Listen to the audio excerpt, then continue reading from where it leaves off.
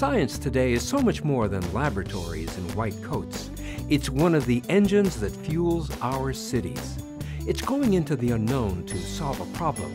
It's changing the way we look at the world, and it's time to change the way we look at science. Let's go explore ChicaGO Science.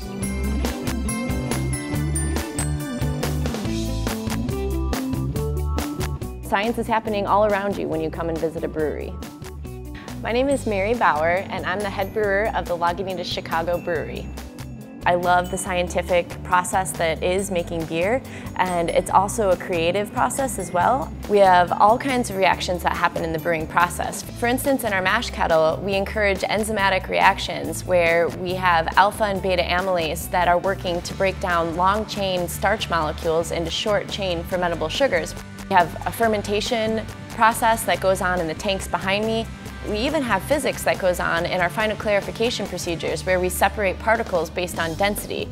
There are two very different things that I love about my job. Number one is that I get to work with a process that is surrounded by food chemistry. The other piece to my job is that I get to lead an amazing team of brewers. I chose a career in food science because I could learn about all the molecules and reactions and enzymes that went into all the foods and beverages that the general public loves to enjoy on a day-to-day basis.